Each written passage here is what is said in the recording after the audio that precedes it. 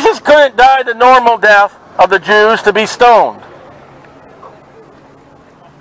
You see, Jesus, the Bible says, not a bone would be broken of him. Now, that's a prophecy, a remarkable prophecy in Psalms, because if the Jews were to kill Jesus, their method was to be stoned. They would pick up stones and they would cast them at the offending party until he was dead. If you got hit with rocks, you would definitely break a bone. But that couldn't happen. Not with Jesus. Jesus had to be persecuted and prosecuted by the Roman government so that he will go to a place called Calvary and suffer and die crucifixion. There will be no bones broken. And the Bible speaks about lifting the Son of Man up. This is the battlefield of Jesus Christ, the Jewish nation and the Roman nation. And that soldier was nailed to that cross. And he gave up the ghost. That's God. He gave up the ghost. God died.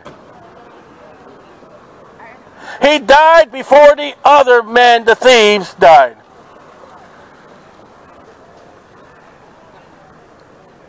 But the soldier died on the battlefield on Calvary about 33 AD. And that made the world rejoice. The Pharisees and the Sadducees, hallelujah. It'd be almost like sending our men over to ISIS. And they kill one of our soldiers sorrowingly, disrespectfully. And they rejoice because they've killed the American soldier. And the press won't care. But Jesus is dead. Take him out of here and bury him, will you? Now see, Jesus has died according to the Scriptures. The Scriptures speak of how Jesus was to die, when he was to die, and everything that led up to that death he fulfilled. And he buried. As you would do with any dead man. But there's a problem. The Bible says that as Jonah was 3 days and 3 nights in the heart of that belly of that whale, so shall the Son of Man be 3 days and 3 nights in the heart of the earth.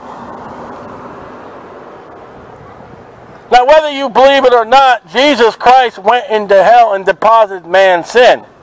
The Lamb of God which take away the sin of the world.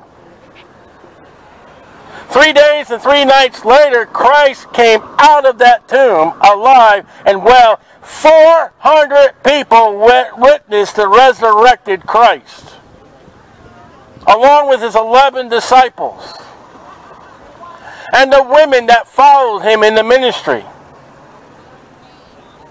And when Christ came out of that tomb, the world war was over. He had the keys to death. He had the keys to hell. He got victory over the grave. You don't have the victory yet. And you will not get the victory without Jesus Christ. Acts 16:31, what must I do to be saved? Saved from what? Oh, preacher, don't preach about hell. Don't be loud. And yet, if there was a house here burning on fire and there were people in that building, you would yell, fire! Get out! And I yell, there's a hell. And only Jesus Christ can get you out. You'll be a fool when someone burns. Hey, excuse me, get out. Excuse me. Hey, I don't want to offend you, but your house is on fire. You want to get out? Come on, please, get out. I'd be offended you try to put that much effort into trying to save myself getting out of a flame. Speak on the housetops, the Bible speaks, that Jesus saves. And the end of your war will come when you die. And where will you go? The only way to get to heaven,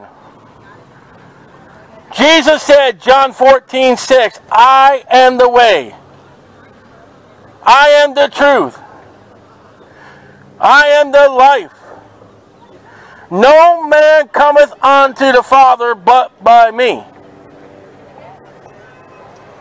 You're not going to approach God and say, God, I ate Jesus and I drank Jesus.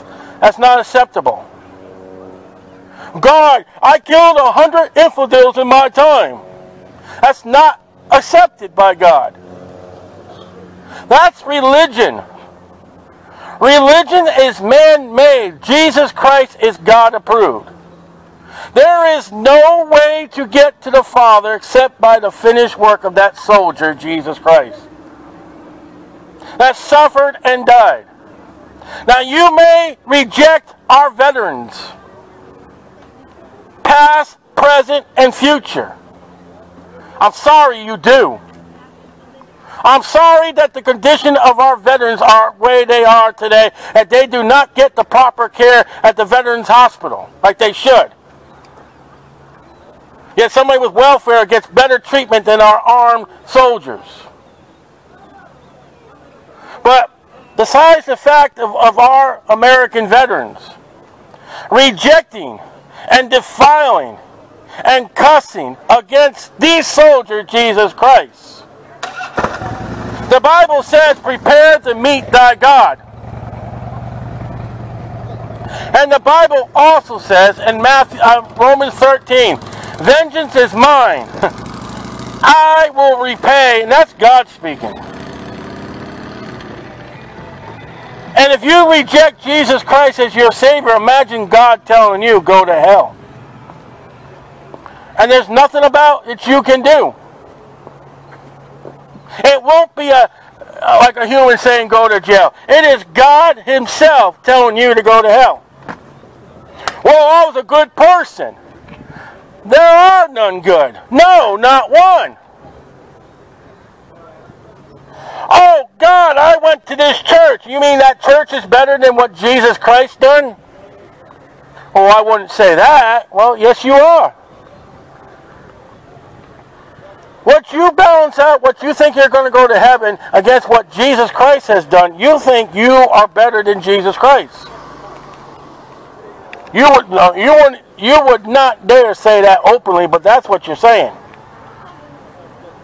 Whatever you believe and trust in outside the gospel of Jesus Christ, you are saying that is better than Jesus. You've got some ego.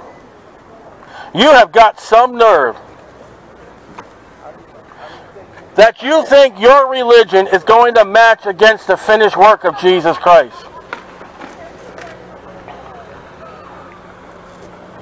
And I'm going to tell you something. God Almighty will not receive it. He will not take it. You must come to God by the shed blood of the Lamb that take away the sin. And you are a sinner.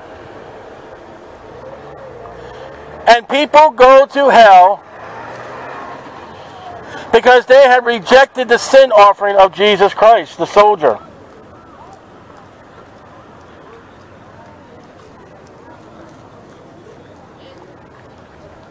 That's what we preach.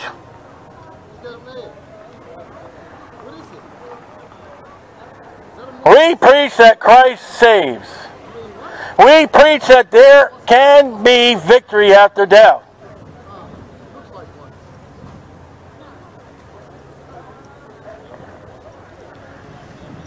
We preach that Christ arose from the grave. No one else has.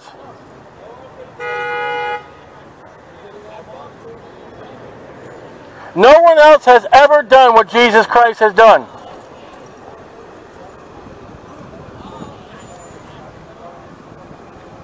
That is what makes him God. You know what makes you man? You will not come out of that grave on your own power. You say that for your priest and for your religious leader. They will not come out of that grave. You're invading my privacy and my peace. Well, read the Constitution. It says you got the right to speak. There is no peace, saith the Lord, unto the wicked. I get offended by the music that people play. So I'm going to preach Jesus as much as you get the music. And Jesus Christ is much better than the crap that comes out of these cars. Jesus Christ is much better than what comes out of these microphones at these stadiums. Because Jesus saves. I don't really care if you get offended. Because the Bible says you will be offended. And yet the Bible says, preach the word. Be in season and out of season. I am doing exactly what God has proclaimed by His word. Preach the gospel. And you are doing exactly what God said the Bible would say you do. You're rejecting it.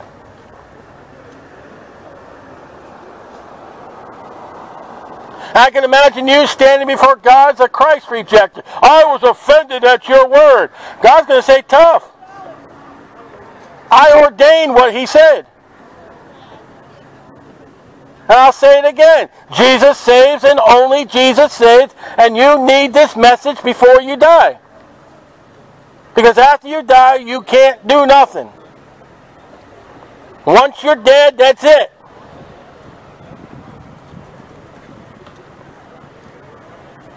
This is a message that needs to be heard before you die. That Jesus saves.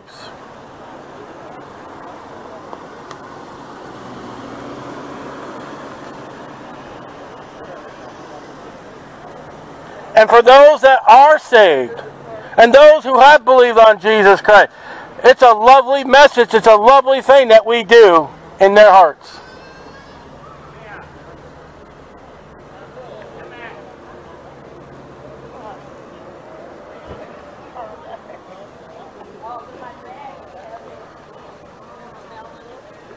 One day, saved or lost, you will stand before God. Now you're either going to be happy at this preaching and joyful, or you're going to be damned by this preaching. But I tell you one thing. You cannot tell God, I never heard, I never knew. When you hear the gospel that Jesus Christ died for your sins according to the Scriptures, and was buried, and arose again the third day according to the Scriptures, and you hear that only Jesus saves, that thou shalt believe on the Lord Jesus Christ, thou shalt be saved. When you hear these words in your ears, you are without excuse when you don't heed to what God says.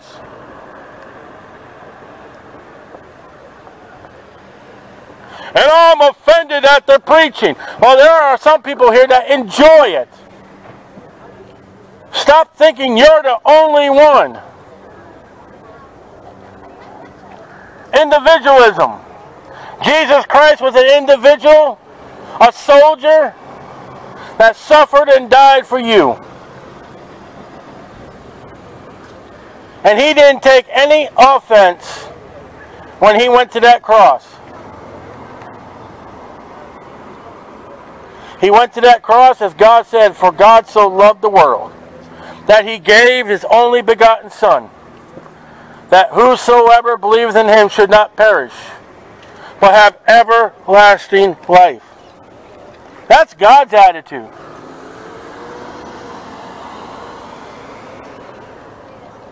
God's attitude is, you have a need for my Son. And without my Son, it'd be damnation, condemnation, forever burning. When you have heard that Jesus saves and you will not adhere to it.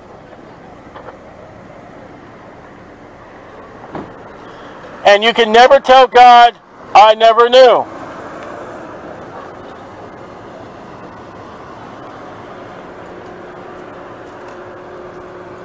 And if I offend you, tough cookies.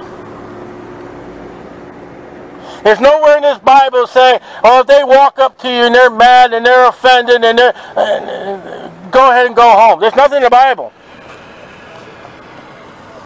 The Bible says preach the word. In season and out of season.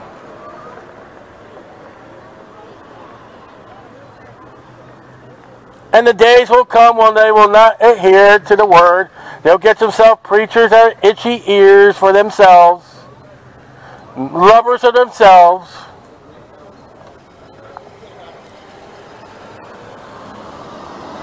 You can't even thank a soldier who is giving you freedom in America. I don't think you're going to thank God who can give you freedom from sin.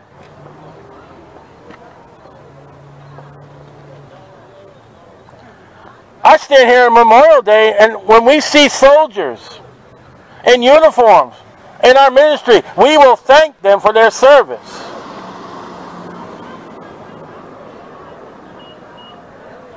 How many servicemen have you people thanked?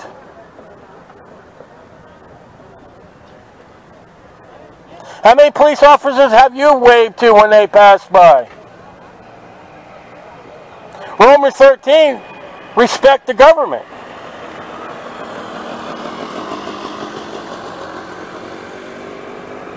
And when it comes to the soldier, Jesus Christ, you will not respect, you will not obey, and you will not follow.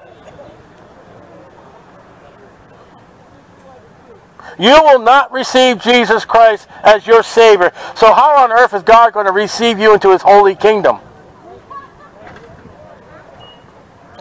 There is none good, no, not one, saith the Lord in the Bible. Romans 3. Goodness will not work for heaven. Religion will not work for heaven. Only by the Lamb of God, which taketh away the sin of the world. No lamb, no blood, no entrance. Then try to tell God, I'm offended, as He laughs at you. Proverbs 1, Psalms 2.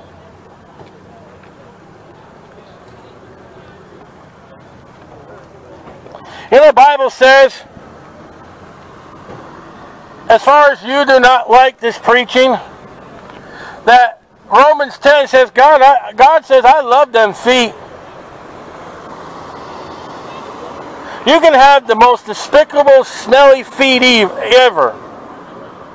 And if it preaches the gospel, God loves it.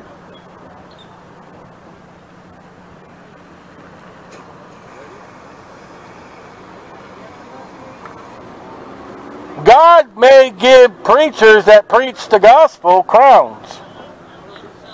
You know what He'll give you for rejecting the message that's being preached? The lake of fire that burneth forever. See, your salvation into heaven rests upon what you do with Jesus Christ. And nothing else. And no one else. There is no noun or verb that can replace what Jesus Christ has done. Nothing. If it ain't Jesus Christ, it ain't salvation.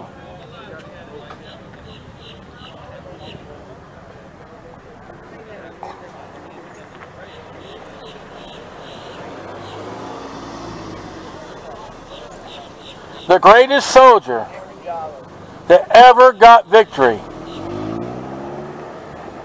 was born in a manger in Bethlehem and grew up and suffered and died upon Calvary.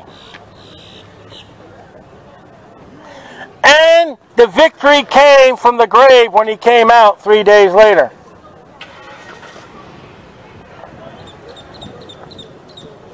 That soldier is seated at the right hand of God the Father today, right now.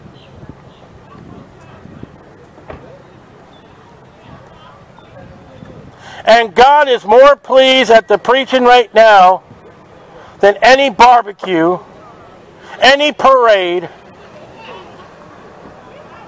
anything that you're going to do this Memorial Day weekend that does not include Jesus Christ.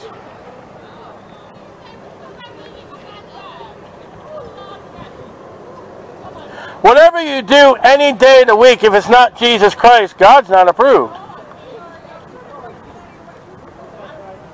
But when a man steps out and testifies of the saving grace of Jesus Christ, that's God approved. That pleases God. When a man comes to know Jesus Christ as his Savior, the Bible speaks about the angels rejoicing in heaven. Y'all have a good day. Thank you. The angels ain't going to rejoice over your keg party. That's filth. But when you lift up Jesus Christ, there is glory in heaven.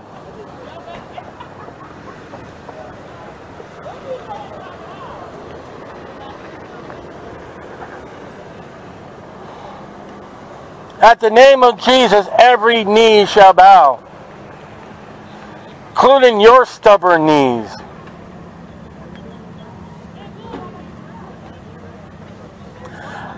I don't care you get offended. God doesn't.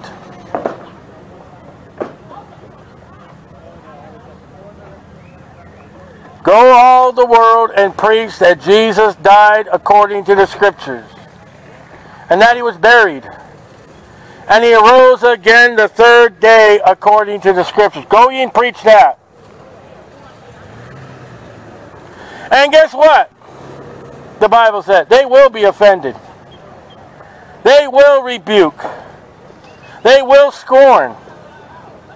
But keep preaching until I come and take you home.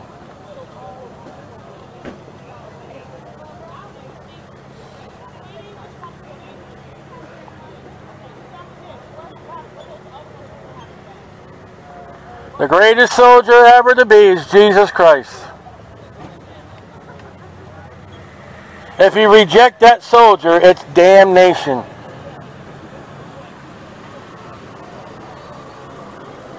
It will be the end of your eternal life by rejecting this soldier, Jesus Christ.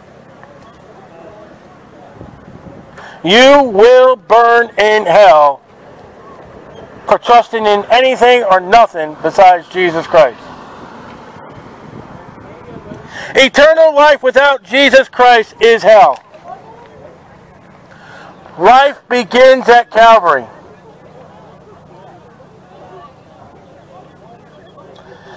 A Christian is born again at the empty tomb.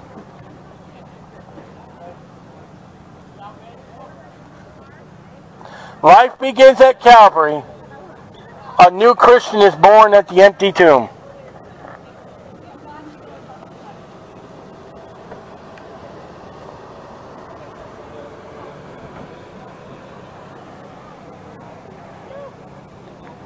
One day you'll thank God for this message,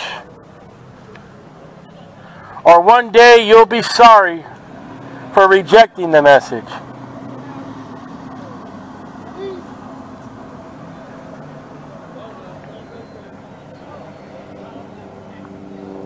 You can have life through Jesus or the wrath of God without Jesus.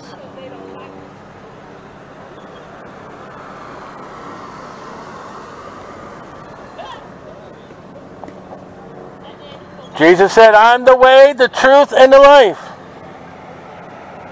No man cometh unto the Father but by me.